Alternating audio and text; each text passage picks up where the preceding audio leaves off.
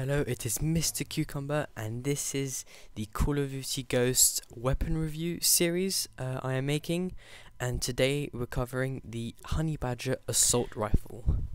The best thing about this weapon is that it has a built-in silencer.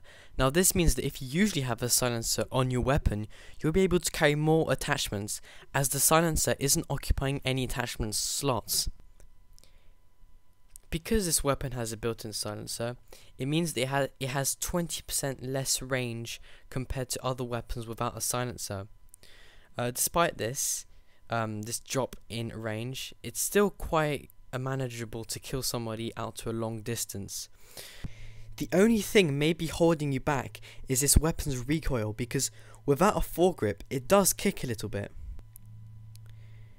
And probably the second best thing about this weapon, and the thing that I like the most, is this weapon's mobility. It is able to perform really well in SMG-like situation, which in my opinion is something that no other assault rifle has, quite to the extent of the Honey Badger.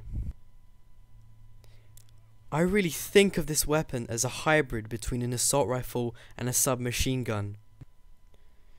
Okay, now damage. The damage isn't that bad. This gun will be able to perform well in gun-on-gun situation. The only thing where it might be a little weak is on long-range gunfights. Hey, now that's before we move on to recommendations, that's about it for the weapon itself. It's definitely my second favorite assault rifle in the game, down from second from the Remington R5. That is an absolute monster. But yeah, this is really nice, and this is good for like all-round situations. This is why I've given the rating of this weapon an 8.5. If you want something to compare to, then just watch my other weapon reviews as they come out.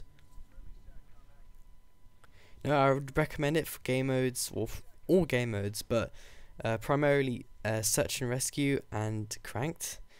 Cranked because of its really nice mobility, and enemies just spawn in random places, and if someone comes out unexpected, then you will have a chance of winning that gunfight. And search and rescue because it's like search and destroy. You need stealth, and this one is stealthy by default. Okay, so I hope you enjoyed this this gun review of the Honey Badger. My next episode will be the Remington R5, and yeah, okay, I will see you in my next video. I hope you enjoyed.